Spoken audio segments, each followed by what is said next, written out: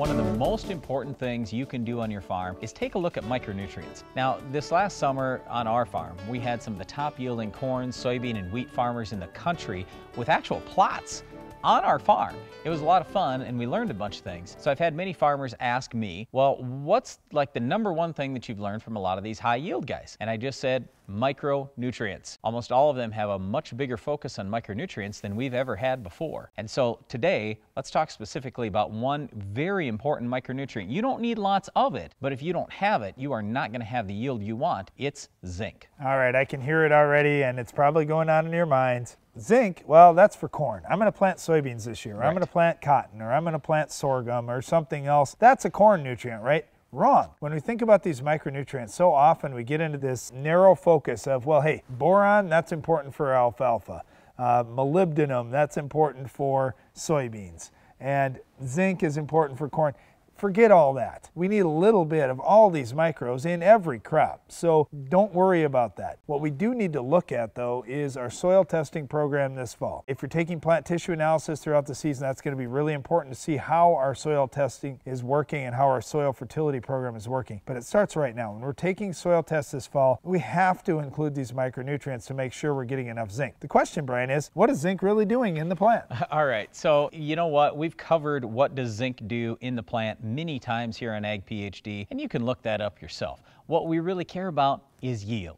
And that's the #1 thing that I want to focus on today is let's just look at the yield benefits of zinc. If you've got a real high level of NP and K, and we find a lot of farmers have spent all their money in NP and K and not very much on these micronutrients, you know what? It might not be the NPK limiting you at all. In fact, just the field that's right behind us here, for a portion of that field, we're going to put some winter wheat in this fall. And right before the guys seeded it, they said, well, what should we throw out there for nutrients? How about some P and K? We'll throw a bunch of P and K out. And I said, whoa, guys. Let's take a look at the soil test. What's the soil test tell us?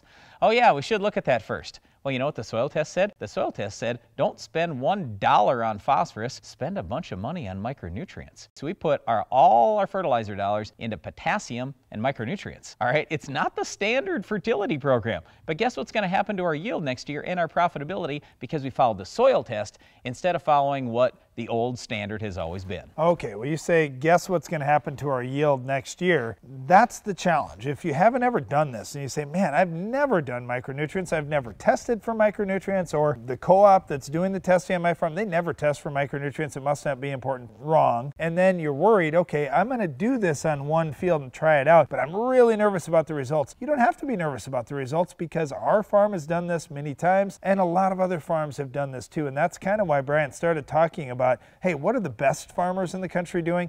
The best farmers are looking at these micronutrients, looking at what levels they need in their field, and then picking out specific micronutrients that can help them increase their yields. And certainly, if you do address NP and K, that's great, but then you get the micronutrients also up to a good level. That's where you can really see your yields take off. All right, so here's what we're looking for is 1.8 parts per million to 3.5 parts per million on a Midwest lab soil test. Every lab has a little different extraction process, maybe give you a little different number. So we're just talking about Midwest labs. I can't tell you based on your lab where you should be. But all I know is if we're talking corn, soybeans, or wheat with Midwest labs, we'd really like to see that level in the 1.8 to 3.5 parts per million range. I will tell you, embarrassingly, we've had some fields where it's a ½ part per million, or 0.1 parts per million is our record low. Okay, if it's 0.1 parts per million and I need to be to 1.8 parts per million, how do you think that's affecting yield? It's a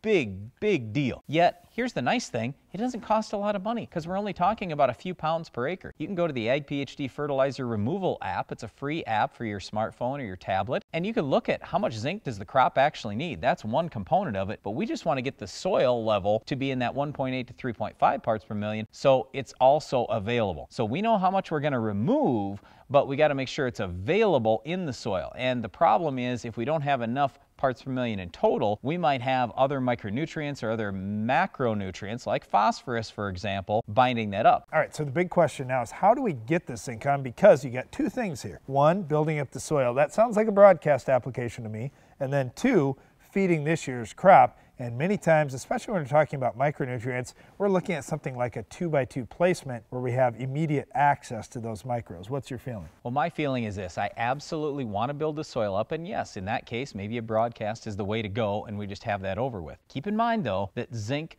stays with the soil. It's not going to leach down. So what I'm trying to say here is, let's say you're in a no-till situation and you're going to broadcast it out on the soil surface, and then you have some erosion. If your soil moves, guess what moves with it? Not just phosphorus, but zinc also. So ideally, in a no-till situation, I'd like to put that down in the ground at least a couple inches. In terms of what you're going to put out there, we usually like to have a blended micronutrient package, and we'll typically do that in furrow. You can do it 2x2 and then you could use more, but we like the blend of a bunch of different micros to make sure we have a good balance and we can feed that plant real early in the season when it's cold, root growth isn't much, all that kind of thing. Then in addition to that, we're talking typically about products like zinc sulfate. That's about as cheap a form as you can get if you want several pounds per acre out there. We want to try to do this as economically as possible whenever we're putting fertilizer on, and a lot of times these micronutrients will come together with sulfur, zinc sulfate, copper sulfate, manganese sulfate, and so on. Well, zinc is a very important nutrient for corn and for other crops as well.